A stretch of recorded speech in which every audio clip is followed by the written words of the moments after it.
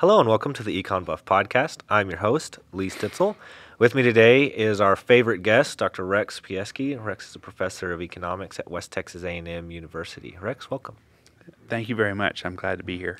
So Rex, today's topic is a speech that Argentinian President Javier Milei gave at the World Economic Forum. And it's interesting because, as far as I know, and I'm no history buff, this is an interesting point in history because we don't see like real deal economists being civic leaders, much less ones that will then go on and kind of say the things that we see him say. So kind of tell us why this speech that he gave at the World Economic Forum is so important and interesting to us. Well, the speech interests me, and Milei interests me because, as you say, he's not someone who studied economics. We've had lots of world leaders that have studied economics. He is an academic economist, which is, I don't want to say has never happened, but it's extremely odd that someone who is legitimately a professor of economics, he's got peer-reviewed publications, he teaches economics, he's a professor of economics at an Argentina university, being elected president. It's also interesting for him to go give a political speech that is just saturated with the kinds of things that academic economists talk about, and he talks about them in a way that academic economists talk about them. So this was an incredibly unique speech that he gave to the World Economic Forum, and it's very, very interesting. So I thought it'd be a good idea to kind of get on tape and pull out some of the, some listener might be interested in sort of talking about the hardcore economics that existed in this individual speech.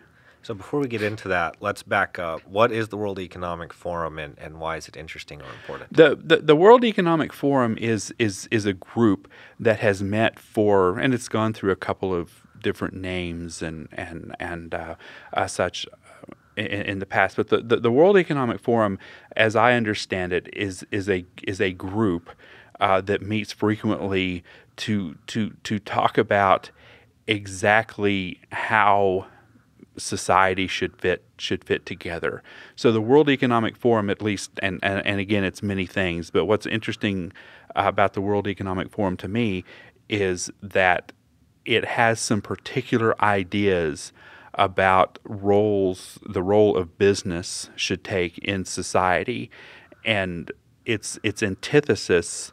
It's the antithesis to what like a Milton Friedman would think in terms of what the role of business should be. So Milton Friedman is extremely famous for many things, but in this context, Milton Friedman thinks that a business basically should be beholden to its shareholders. So under a Friedman view, a business, say they make widgets, doesn't make any difference what they make. They should be primarily focused on making the best widgets that they can. And they know that they're making the best widgets that they can in the best way that they can based on their profit. So the profit motive that economics is famous for was best fleshed out by Friedman's ideas and Friedman's writings. So if a business is profitable, it's good. If a business is not profitable, then it's bad. And the only dimension that we can judge that on objectively is the profitability of the business. Of course, that leads into a lot of nuance. That leads into a lot of details. Things like, well, what do you have to do to be profitable? Well, you have to make a product that customers want. It has to be sold at a price that customers are willing to pay, that customers can afford. You can get even deeper into that idea and think about things like, well, a business is going to have to be responsive to its workers. So if a business is going to be profitable, it's going to have to be an environment in which its workers can be productive, and it's going to have to attract workers. So a business has to attract good shareholders to invest their money. It's going to have to attract good workers, to come and actually do the business of the company. So the stakeholders of a business in a broad sense in Friedman's world would be the shareholders, the owners, the workers, and the consumers. So a business that sells widgets or whatever must respond to those groups. Those are the stakeholders in Friedman's world. Well, the Economic Forum economists have a broader view of who the shareholders should be. So the World Economic Forum views that there are many other stakeholders. So society as a whole is a stakeholder. So a business is not only responsible to its owners, not only responsible to its workers, not only responsible to its customers, but would also be responsible for various other social activities and cultural activities. So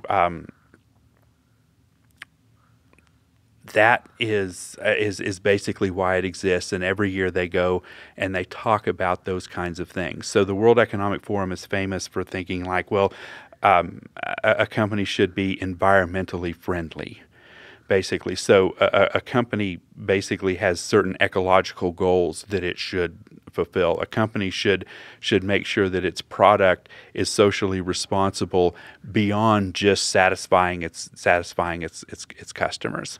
So you've got the world economic view sort of opposed to the Friedmanite view. If I could have Milton Friedman on the podcast, and then I said, "What do you think of the notion that the stakeholders that a business have are much wider than sort of the classic Friedman view,"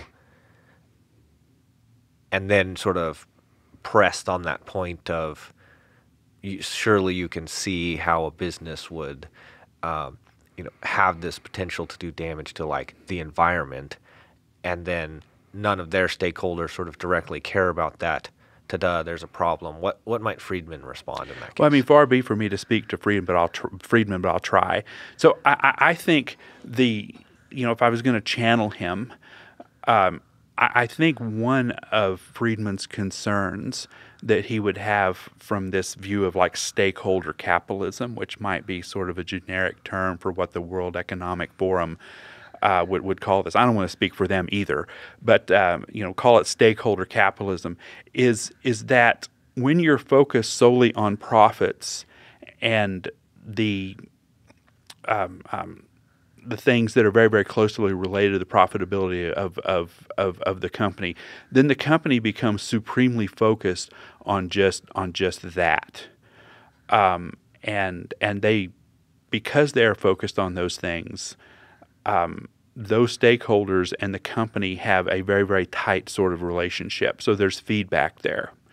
So if customers stop liking the company's product, the company will know and respond accordingly. If a company becomes a very, very poor place to work, the company will know immediately because it will have a hard time retaining and attracting workers. If the company loses its profitability, then shareholders will flee. So the managers or the owners of the managers would be the better word in this context. The managers of the firm will very, very quickly be able to assess and respond what the problem is at that point. And so in a Friedman's world, that's what makes a firm such a good thing, because it's got an incentive to basically respond to all of these different stakeholders in a way that at the end of the day makes the product excellent. Okay, given all of the conditions in which it's made, when you broaden the goals of a company beyond those simple things, then those feedback loops become very, very, very, very muddled. So what exactly does it mean for a company to be socially responsible in terms of its environmental behavior? And it's not that we can't define those things, but all of a sudden it becomes extremely muddled. And it becomes extremely subject to the subjective opinions of all of the people involved, and the individuals or the groups that have input into those decisions of the company suddenly don't have a real stake in it anymore. So if I'm not a worker, an owner, or a customer of a company, and I go say, oh, well, you should be doing this, what's the, there's really nothing there. There's no basis for me to make those kinds of statements or those kinds of demands to a company. If I'm a customer of a company, then it's like, hey, this is what I want, and if you don't give it to me, then I will take my business somewhere else. That's a real signal from me to them, because it's got certain obligations on me, and it sort of imposes certain obligations on the company itself, and it's real. But if I just if I just go tell a company, well, you should recycle more, I'm not really exactly sure that means very much. And keep in mind, I'm not saying that environmental goals and recycling or anything else that we might say in these contexts, I'm not saying they're bad cultural goals. The question is that would put sort of the Friedmanites and the World Economic Forum in opposition with one another is are businesses under these kinds of mechanisms the best way for society to achieve those goals? So let me say this another way and see if you like it. So what Friedman is saying is a firm is a good way, a good institution for doing very specific things, which is producing and cost minimizing a particular product or service targeting a particular customer group. And they'd be very bad at doing things that are outside that purview. And if somebody comes from outside of that mechanism, like you're saying, a non-customer, the firm doesn't have any way to evaluate either side sort of the problem. Is this a good goal or target for us to be pursuing? And having no way to sort of weigh the costs and benefits against each other because it's outside of that commerce mechanism. Yeah, that's an exact, precise statement of what I think Milton Friedman would say. So one of the many problems that Friedman would have with the World Economic Forum's ideas. Okay, so let's turn back then. You're saying now Milei is an example of somebody who not just would have read Friedman, but would have been academically trained by the field in a way that would be influenced by Friedman's thought. Yes. Okay, so it's interesting then that the World Economic Forum would basically say, we come from this stakeholder perspective, and we're going to have somebody come and speak that would be from, you called it antithesis, so, quite an opposite position. So what is it that Milei goes on to say in this speech that makes it sort of so interesting to us in that context? I think Milei's speech was remarkable for the reasons I gave a few minutes ago. It's also kind of remarkable that he was invited to speak at this group, because they had to have a pretty good idea of what he would say in that. And basically, if I was going to encapsulate Milei's 20-minute speech or whatever, however long it was, into a single word, is that Milei's, I think, thesis point was it is very, very dangerous. Okay, it is very, very dangerous to make firms agents of the political process. All right, so you don't want to use the firm structure. All right, you don't want to use the commercial structure that firms exist to achieve political goals that are outside the firm's responsibility to produce and distribute goods and services at prices that customers want to pay. So that is generally not what the World Economic Forum thinks. The World Economic Forum thinks that firms should be agents of the political process in addition to their responsibilities in the market process. So, his speech basically starts out by explaining the difference between that kind of centralized economic system versus what economists would call a decentralized economy, or a decentralized, decentralized market system for to make commercial decisions. So it's interesting, right? Because I think your average listener would think there's a sense in which a political system, it touches so many places. I mean, some people might even say basically all the places of your life in terms of being able to regulate and legislate. And a market, an economy, commercial activity that falls under that. And I don't think economists would say no, that it should be completely separate from the political system. So with that in mind, how do you define what's centralized versus what's decentralized, since sort of neither camp is really going to argue for an anarchy type of situation? Right, and it's neither of these views represent pure anarchy. So I've heard a lot of people say that Milei is an anarch-capitalist, and I'm not really exactly sure what that term means, but I do know that he doesn't advocate no government at all. But a decentralized economy would be one where businesses and households basically are tasked to satisfy their own ends. Okay, so or to try to satisfy their own ends. So in a decentralized economy, a person or a group of people, you might even call them a group of investors, would be free to form an association and try to buy or sell basically whatever they want to sell. So if you and I want to go try to start a fast food restaurant here in Canyon, then we're free to do that. We don't need any permission from anyone to do so. If we can come up with the money to buy the equipment and hire the workers and get the if we're doing a franchise, get the franchise agreement and all that, we're free to do that.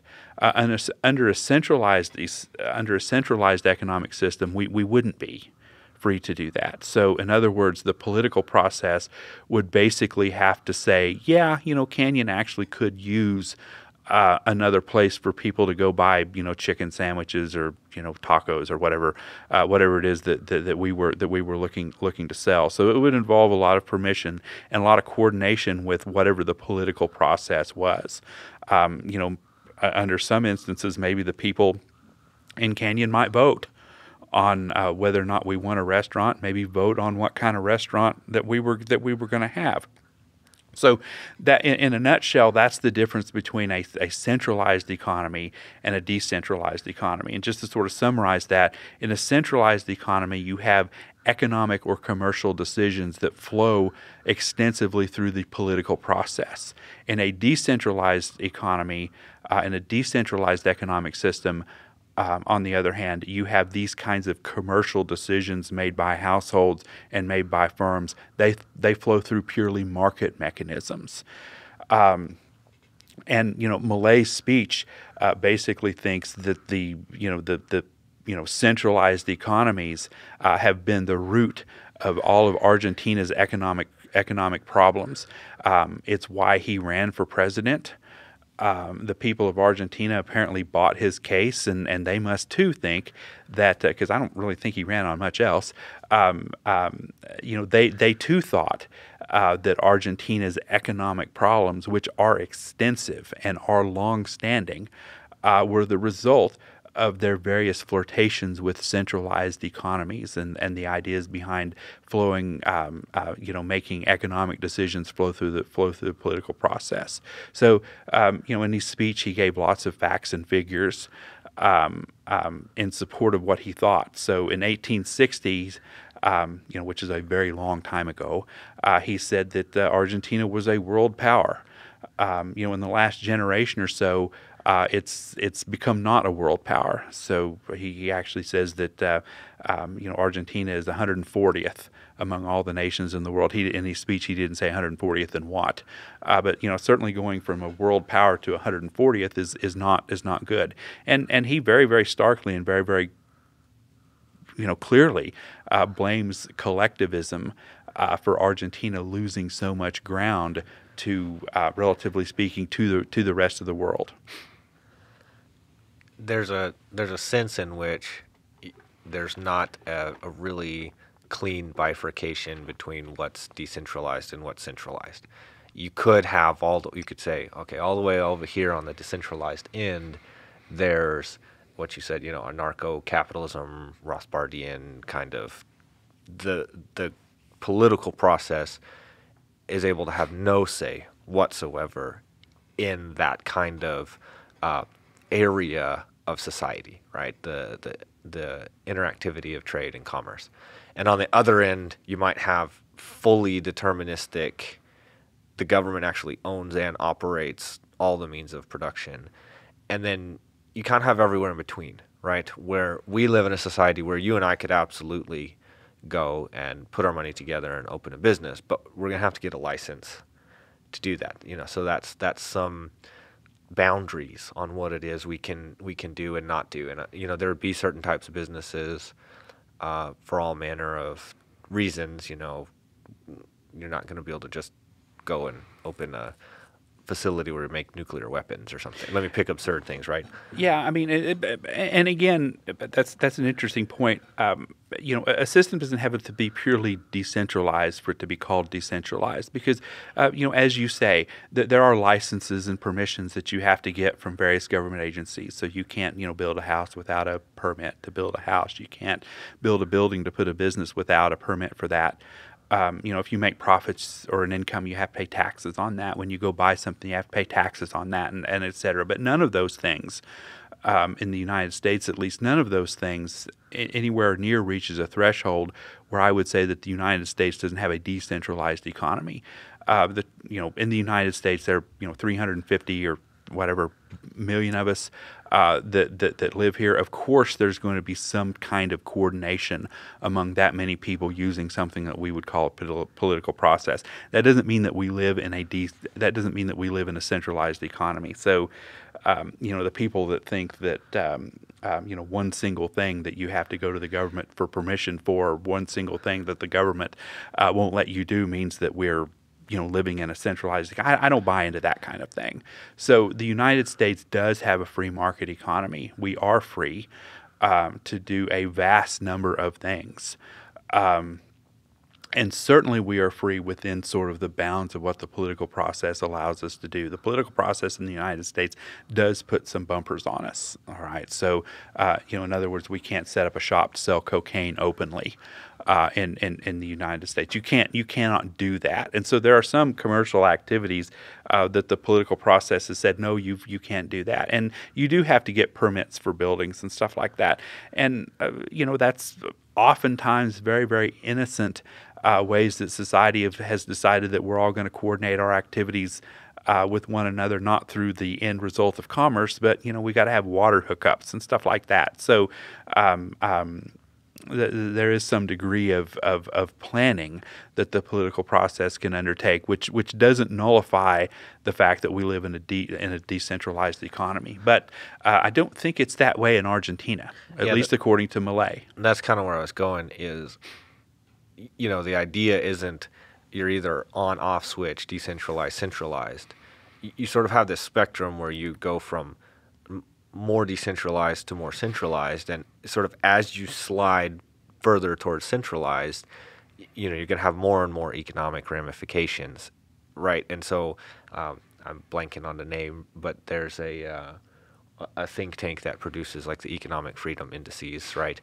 And so they're looking at on some spectrum, they're looking at comparing relatively free countries on the number of regulations that'll stand between you and making a business. And on the margin, the more of those you have, the less economic activity and innovation and all the things we would like to have our economy be doing, the less of that you will have. And then as you start sliding towards more and more centralized, you have less and less of that. And okay, we could spend a lot of time sort of arguing about the different relationships there, but sort of Milei's case is, Argentina has been on the centralized side, and as it has seen more and more centralized activity, it's suffered in terms of its economic output. Yeah, not by name, but Milei mentions that index. he gives some data. His speech is also very data rich, which is kind of interesting. You don't see that much from world leaders to give the kind of data that an academic might give in what amounted to be a political speech at the end of the day. But countries that rank higher on the economic freedom scale have much less poverty.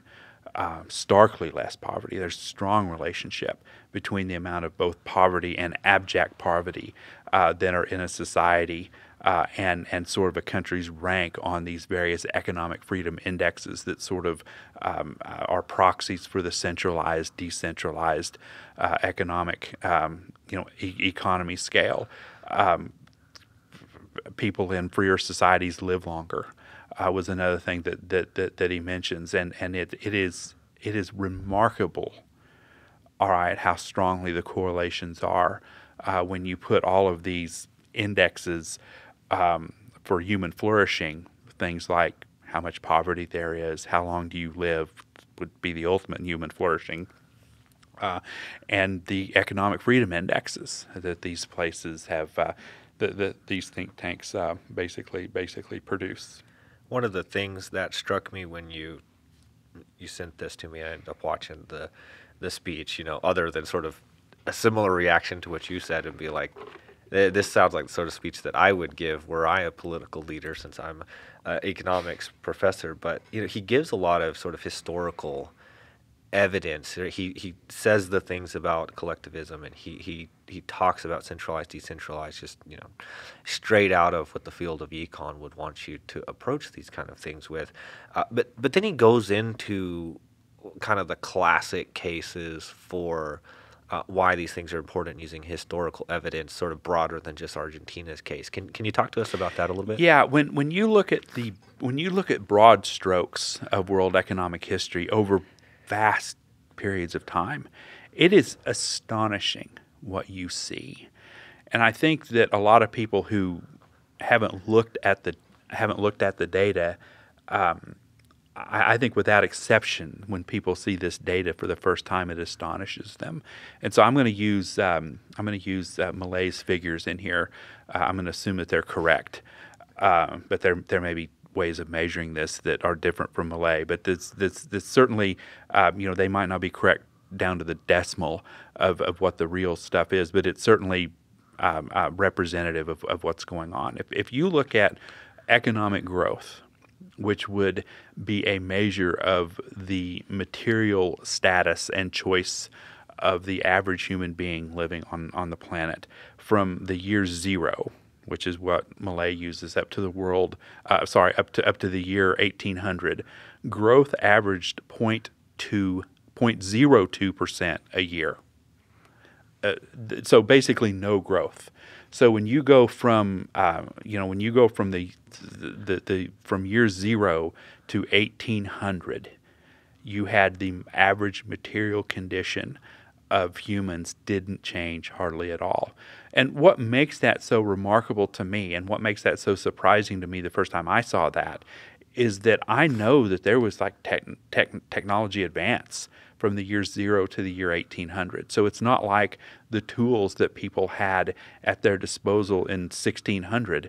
They were different than the tools that people had in the year 200 across the world. So you think there were many advances in shipping and in transportation, in engineering and agriculture during this time. The printing press was invented hundreds of years before 1800, but these technological advances, they did not produce economic growth in a way that made the average person living in the world during that vast swath of time any better at one point during that time than other points during that time. It is remarkable to me, and it would be remarkable to anybody that saw that.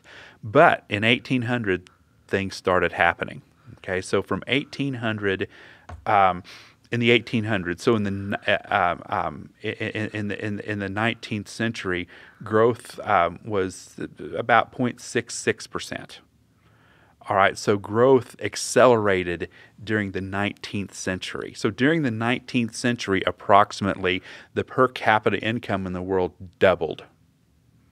Okay, so it didn't move at all before 1800 to the dawn of human history. And in that 100 years, incomes doubled. All right, starting from at 1900 to 1950, growth was about 1.66% a year. So during the first 50 years of the 20th century, incomes on average almost doubled again, approximately doubled again. Then from 1950 to 2000, growth was 2.1%. So far in the 21st century, growth in the world is about 3% a year. Okay, so by every measure, the Industrial Revolution was an economic success. What happened around 1800 would be the natural question. So not only did we have this technological explosion, but it also happened on the backdrop of what we call the Industrial Revolution. And the Industrial Revolution was a technology explosion. That is absolutely unquestionable. So if someone learned in a history class or whatever that the Industrial Revolution was caused by the steam engine or whatever whatever might have happened, that's true. But the world had technological innovation before. Okay, the world had new ways of doing things, new ways of communicating, new ways of transporting stuff before 1800. But something was unique about what we call the Industrial Revolution that was able to translate these technical innovations into things that produce economic growth for the average person living in the world. And that was this new way of organizing people, new ways of coordinating people in the act of doing economic activity. And so Milei calls this capitalism, basically. So the Industrial Revolution did represent a technological acceleration, all right, that human beings experienced. But it also was a period where human beings found new ways to coordinate their activities with one another, found new ways to trade, new ways to organize in production and consumption and transportation and all of those other things. So as that formed starting 1800-ish or so, using Milei's timeline, that's when growth really, really started to explode. So, according to Milei, by every measure, the Industrial Revolution was an economic success.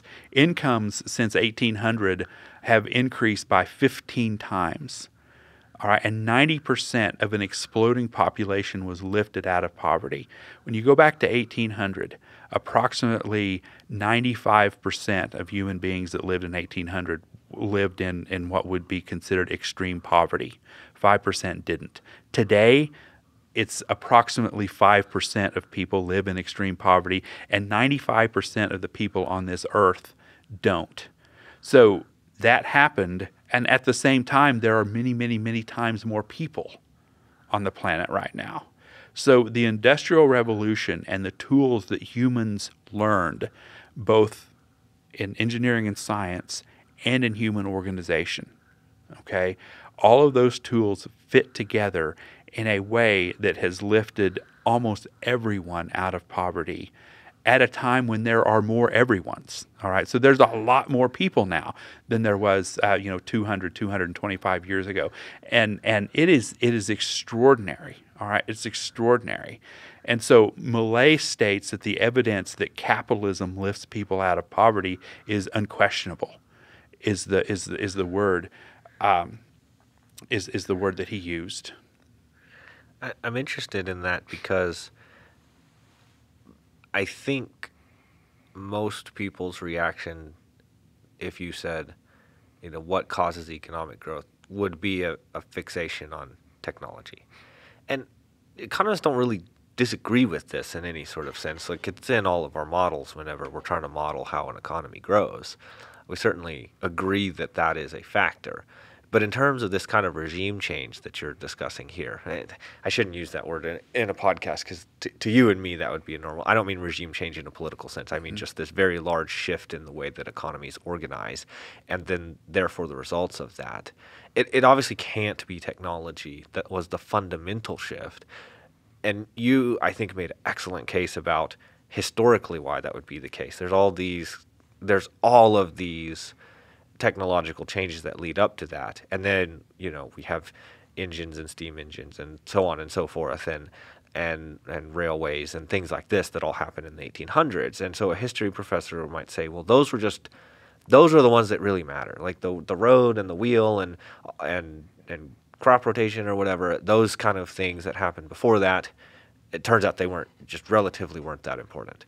The problem with that explanation would be, right, and what about flight and computing and artificial intelligence? All these things that technologically seem like they would dwarf the things that happened in the Industrial Revolution, and yet no economist would characterize anything since 1800 as sort of a second Industrial Revolution that then put us on a completely different path, right? Because you quoted a lot of important and interesting numbers, but like we could easily imagine a hypothetical change where instead of doubling the income over 100 years, it increased tenfold.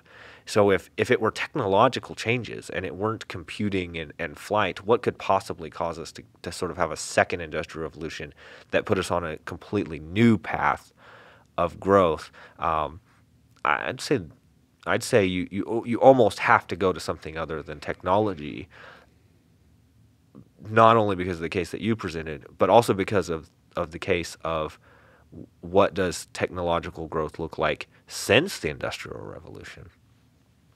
Yeah, I mean that's an extremely good point. So now we're on this growth path, but nothing has happened in the last 200 years that has put us on a third growth path. Right. Basically, which is the point that you're making. So the social organization that Milei calls capitalism, that's what happened. And different economists have different theories about what caused that to happen. And there are economists that just say, well, it is just simple technology. I personally find that explanation to be extremely insufficient. But what was it that was special about the new ways of human organization? So let's take for granted that it wasn't just technology, because I think Milei does. That Milei makes that assumption that it had to be something other than technology that caused this explosion, and it's something that really hasn't been replicated in the last 200 years. So it was like a single event or a single change in social organization that created the not the new growth path, but the growth path just to begin with. The third wave would be the new growth path if we ever find something. If we ever find something like that. So Milei actually gives an answer to this. Okay, Milei actually gives an answer to this, and Milei cites a sort of an obscure author, maybe not to economists, but to people that haven't studied economics. You probably haven't heard of Israel Kirzner.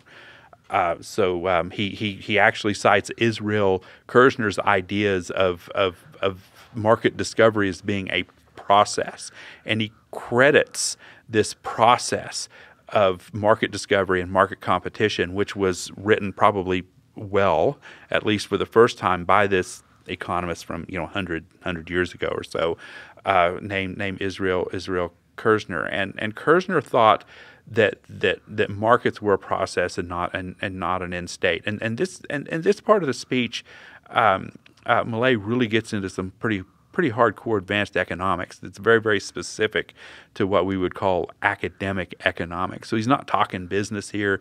He's not talking just sort of generic social theory, but he's actually talking very, very advanced economics, the kind of stuff that we would talk about in class. And given his audience, I guess that's not too surprising, because a lot of people at the World Economic Forum, they're going to be trained as economists. A lot of not necessarily academic economists in the audience, but there's going to be a lot of people who are extensively well read in what we would call academic economics. And Kirzner's idea is basically this: is that the market is a discovery process, and at the center of Kirzner's world is what we would call entrepreneurs. And we're not talking about entrepreneurship in the sense of somebody that just wants to open a chicken stand or something like that. Kirzner's idea of entrepreneurship would have been someone who actively seeks new ways of organizing human beings into production that will produce things that customers want to buy. All right, so an entrepreneur in Kirzner's sense would be someone not just who is a business person, but someone who is actively involved in finding not only new products but new ways of organization. So a more modern person that would be well read, that sort of express Kirzner's ideas, would be like Peter Drucker, the management professor, talks extensively about entrepreneurship. And Peter Drucker defines entrepreneurship in roughly the same way that Kirzner would define it. So Peter Drucker is one of my favorite non-economist thinkers. So he's he's a management guru, and he would be one of the most widely read management person, management people in sort of management classes and the management discipline. So Milei says that the prosperity of the people is going to rest on the fact that entrepreneurs are able to go through this discovery process. And Milei says that the state, all right, so he's outside of anybody outside the United States, when they say state, they're not talking about Texas, but they're talking about a federal political organization. So like Germany is a state, Argentina is a state, the United States is a state. So he's using the word state in sort of the European sense as opposed to the United States sense. So Milei says the state should not punish actors in the discovery process. And by extension, Milei would say that one of the benefits of the centralized way of doing things, one of the hallmarks of the decentralized economy, is that in a decentralized economy, you have an environment where people who want to engage in the discovery process are allowed to do so by the state. So this gets back to what we talked about, 20 minutes ago or so, about the United States. Even though we do have government rules, you've got to get licenses and pay taxes and stuff like that. This might be a criteria for whether or not something is a decentralized economy or a centralized economy. In the United States, sure, we have to follow these rules and laws. A lot of them are great, some of them aren't. We could debate that on a different podcast. But none of those things, or few of those things, is a meaningful impediment to someone participate in product discovery. So if someone wants to invent a new product or invent a new way to organize people into the production process, or try to figure out new ways to use old ideas, there's nothing in the United States that even remotely stops people from doing those kinds of activities. So if I were going to make a case for the United States or any economy being centralized or decentralized, I think that's the line of thought that I would go through to sort of determine that. Apparently, in Argentina, that is not the case. So Milei thinks Argentina is a centralized economy with what he considers to be collectivism, being sort of the rule of the day. So apparently people in Argentina are not free to engage in that discovery process. Now, since Milei thinks that discovery process is the ultimate source of human prosperity, any nation that sort of interferes with that discovery process, interferes with ways interferes with people finding new ways to organize the commercial aspects of society, is going to miss out on the prosperity. And so, Milei's goal and Milei's message to the World Economic Forum is very, very clearly, whatever policies you advocate, whatever ways that you think that corporations should have relationships with government and larger society, you must keep this discovery process, or the ability for businesses large and small to engage in the discovery process, intact. Because if you don't, all right, you will make the world fall back into poverty. So let me synthesize and see if you like the synthesis of it. So the discovery process is what has actually created prosperity. And the discovery process is the activity of entrepreneurs, any economic actor that wants to sort of take this on, in producing new products or services or new ways to produce them. But the idea is things that we didn't know before. So it's not just honing the knife's edge, but it's blazing a new trail. And if you're if you're decentralized, then sort of regardless of the impediments to how many hoops you have to jump through to do that, it is possible to do it, and that would be the demarcating line. Yes. Between those two things. Yes. And so, in this situation, then it's that you're not saying, sort of as the case that I made before, that there's some marginal impact to how much of that happens or not, but whether that sort of process is possible at all. Yes. Okay. And so Milei's case, and I'd like you to comment on sort of how the field would broadly agree or disagree with this, is that it's not technological innovation, but it's the discovery process of which technological innovation is a subset, I would argue. I don't think he says that exactly, because he's talking about the discovery process, and you and I have sort of reframed this in terms of we also want to kind of anticipate one objection, which would be, what about technology? That's the thing that really put us on this new growth path, that put us on the second trend of the hockey stick there. Yes. Is that fair? Yep.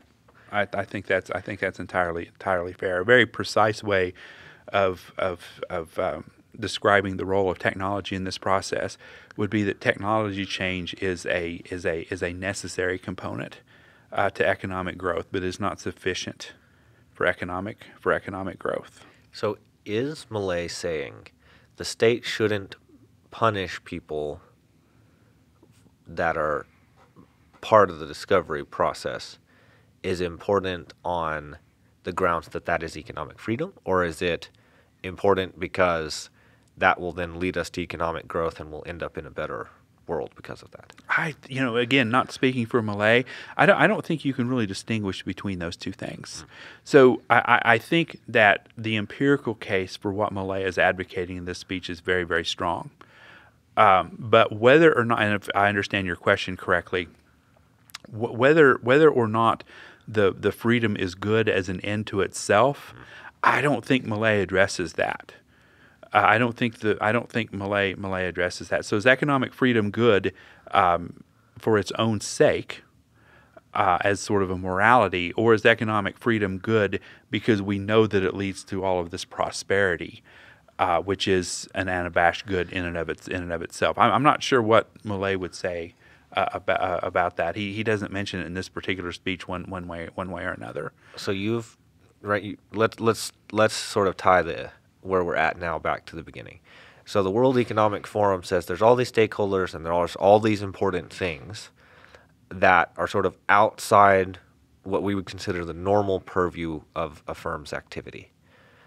And we've sort of talked about what the Friedman response to that would be. Now we've sort of laid out what Milei's basic argument is, and this idea of economic freedom, and then you've mentioned all the extraordinarily important markers, poverty, quality of life, life expectation, right? All these things that Milei has talked about. And so is then the idea that the World Economic Forum is saying, right, but you're missing these other important things? And Milei is saying to them, you need to prioritize these things? Or is it sort of a process question where the World Economic Forum says, we think we can get to the best economic outcomes this way, and Milei is saying, no, look at history. This is the path that has led us to the best economic outcomes. Yeah, I mean, and that's almost certainly true. The World Economic Forum, to the extent that it would disagree with Milei, it's a legitimate disagreement. So I don't think the World Economic Forum thinks, yeah, Milei's right, this is the way for economic prosperity, but we're not going to do that. So because we don't want economic prosperity, I don't think that's what the World Economic Forum is saying. We've just got two approaches, to sort of get us into the future economically with prosperity. You've got one vision that is the World Economic Forum, and then you've got Milei's vision, which is completely different in terms of what it thinks that the role of commerce, firms, and government should be. So let me see if I can steelman the World Economic Forum position, and then you can respond from the Milei position. So I hear you. These are all great arguments, agree economic growth, life expectancy, quality of life, those things all important. I agree with you exactly. The problem is you're omitting all these other important factors, and we as the Economic Forum economists are saying, what about environmental damage and these social things that we might care about? And those are things that we should make economic trade-offs, and we should hamper the discovery process, and we should be involved with what the outcomes are for actors that are involved in the discovery process in order to attain these ends like the environment and socially desirable goals. Yeah, I mean, I think that's exactly what the steelman position of the World Economic Forum would be, is that,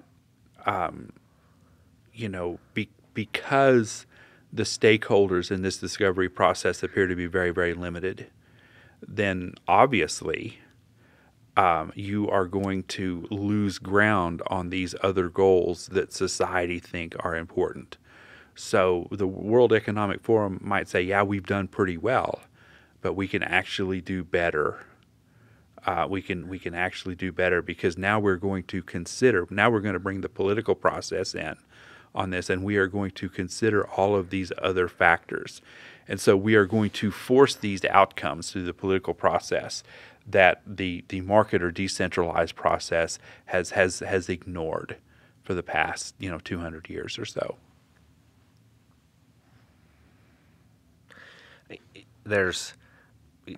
I'm steel manning the World Economic Forum, which goes against my very, I should call them Friedmanite, but Kirznerian, my own proclivities there.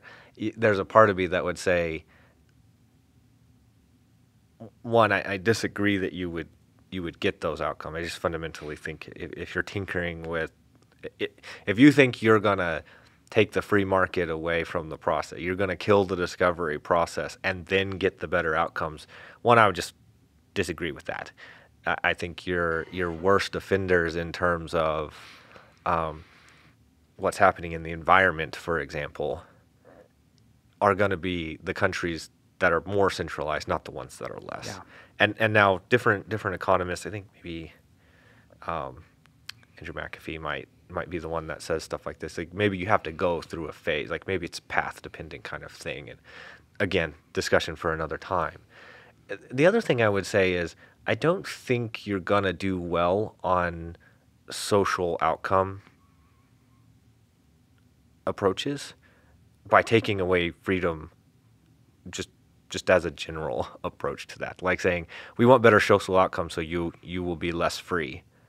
Is just generally not a good idea. Thoughts on that? Yeah, I agree with you entirely. And so if I were going to put myself on one side of this debate, I'm firmly in Milei, firmly in Friedman's camp, firmly in Kirzner's camp. I think all that stuff is true. I do think that the capitalist social organization structure would be, again, to use the math term, it is sufficient for economic growth. I think if you have that, then the technology needed to propel the material economic growth that'll happen endogenously. So that's another model of growth that economists have. So I think capitalism is sufficient for growth. Period. Full stop. Since we've mentioned Kirzner a couple times, I do want to say why I think, and again, as you've said earlier on, this would be like things that academic economists would be really interested in, and maybe the rest of the world wouldn't find so interesting. Kirzner, I think, is important because his idea is it's the discovery process part that's important, not competition. So if you take Micro 101 and then you go out into the world, like you said, not a academic economist, not a professor of economics, but somebody who's interfaced with econ, you're going to correctly learn the importance of competition. And your idea of competition is going to be basically that the market disciplines its actors. I can't just charge any price because somebody else will come in and undercut me on price, and then we're going to cost minimize, and that has good outcomes for being able to being able to get people, the most resources, the best bang for their buck kind of problem. And that's competition. That's important. But you and I would say that's second order, and that's because of Kirzner's work. And what Kirzner says is it's actually this process by which we go into uncharted territory, that discovery process. That's really the important thing. So that's I guess it's not really an aside to what we're talking about here, but it's just I don't get too many opportunities to comment on Kirzner. What do you think about that assessment? I don't think it's an aside to Milei's speech at all, because at this point, and we're kind of going chronologically through Milei's speech, at this point, Milei really, as if he's not into the hardcore academic economics at that point, he really shifts gears.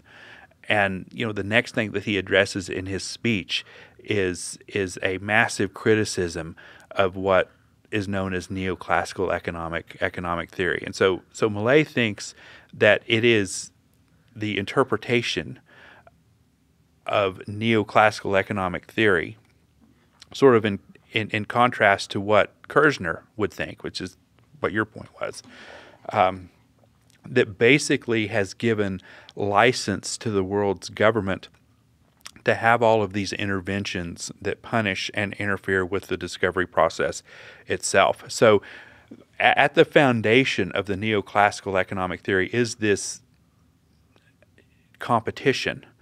And when I say competition in this sense, I'm using the jargon of economics. So in the jargon of economics, competition is a situation where you have good information, maybe complete information, but good information. You have many buyers, you have many sellers.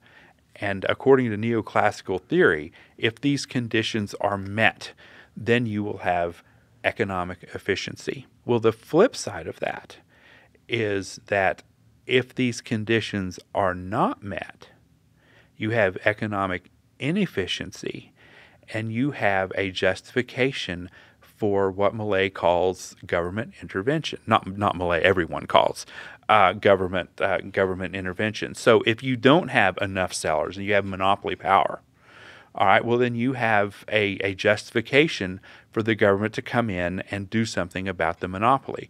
If you have incomplete information, okay, if in a meaningful sense buyers and sellers have different amounts of information, then you have a justification for the government to come in and intervene in these situations. And in intervening in these situations, what Milei says, and what I think Kirzner would say, and what a bunch of economists, sort of in the Friedmanite tradition, might say, is that yeah, you're intervening in these, and your intentions are good, but you're actually short-circuiting the discovery process, because if there is monopoly in the economy,